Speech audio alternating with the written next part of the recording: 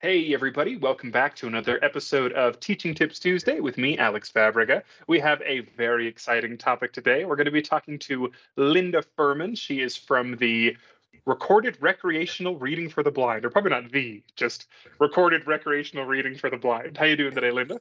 Good. How are you? I'm doing very well. Thank you so much for coming on to TTT. Thank you for having me come on. Absolutely. So can you tell us a little bit about what RRRB is?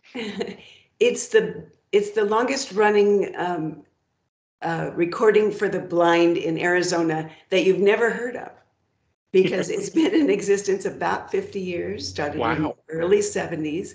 It's a 501(c) nonprofit, and our services are free to anyone who either is low vision, blind, or has trouble accessing print information for whatever reason, even those that are struggling readers. Okay. How'd you get your start? Or not you personally, you probably were not volunteering in the 70s, but No. How did I how start? did the organization get its start? Oh, it actually started with one lady out here I live on the west side of Phoenix. She was in Sun City, and she realized that she had some neighbors who were struggling to read. They couldn't read because of their vision problems, and she decided that she would start recording for them. So at her kitchen table, she's recording newspaper articles and magazines and books and sending them out. I'm sure back in the 70s it was On big those cassette, yeah. cassette tapes, right? And it grew, and more people joined and volunteered, and they incorporated in 74, I believe. And it's totally run by volunteers who really want to help, and we're expanding our services. We started out just reading for mostly elderly people. You kind And of mentioned like newspapers and magazines were your big focus for a long time. right, right. And every once in a while, someone would say, "Hey, I've got a book that I can't get a hold of at the library or the Talking Book Library. Could you record it for me?" And we call that a single read. And we send that out to the person who asks for it, which is great fun. Oh, it's got to be. So you've done some narration of your own so far. Yes, yes. What has been your favorite thing to narrate so far? Oh, so far the best has been a collection of Oz books, The Wizard of Oz, but not the original Wizard of Oz, some of his lesser known books with Okay, I lots didn't of know that it was a whole characters. series. Oh, there is, yeah. Hmm. It's got lots of characters and accents and exciting things happening, and it is great fun to narrate that. So a problem I often have with my students is we're using a service like Bookshare, which is great because at least it gets you those books for free, but all those narration apps are that robot voice, so it does not matter what it is, it's the same Oh, tone going on. And that, oh while no. very useful and it is incredible innovation of science and technology or whatever, is really irritating to listen to for long periods at a time, especially for recreational reading, for something you're really trying to get joy and an enjoyment out of. So this is now a service that you're offering, right, to these Yes. middle school, high school age kids of getting these books recorded.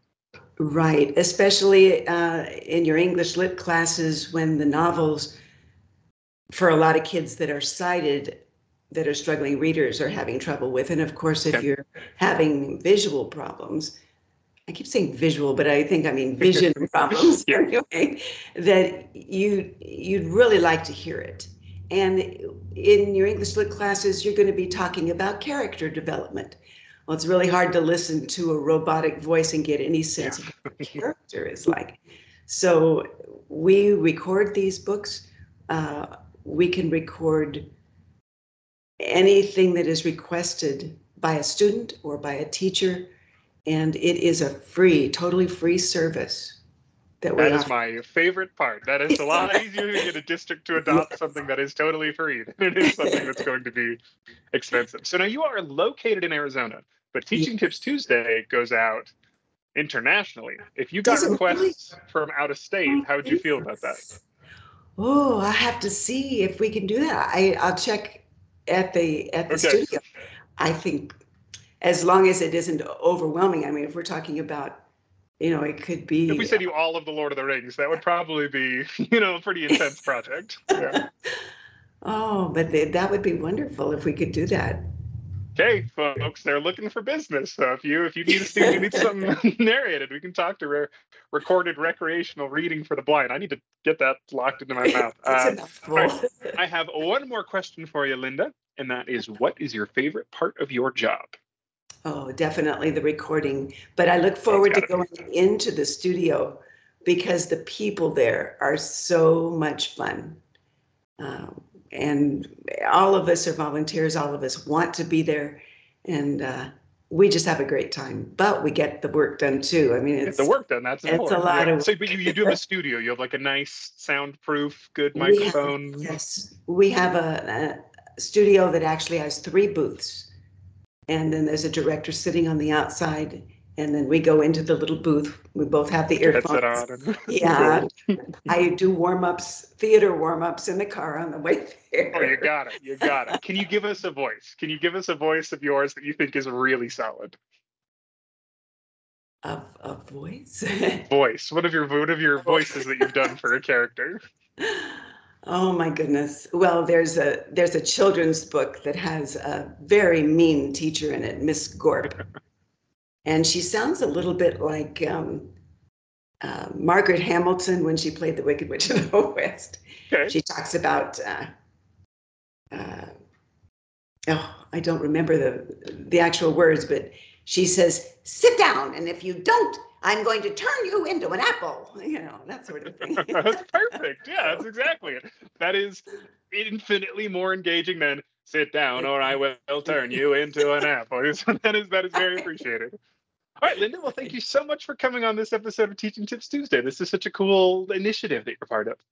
thank you, and I'm hoping that your teachers will think about how they can use us. I was thinking about whether they could use us if they're teaching something like fact and opinion. Could we be reading some things and then stop it and have the kids decide, is this fact or is this opinion? That's just one idea, but More than just books, I guess. in more than books, we want to be a resource for your teachers as well. All right, well, that's great to hear. Thank you again, and thank you so much to the folks at home for watching another episode of Teaching Tips Tuesday. We hope to see you next week.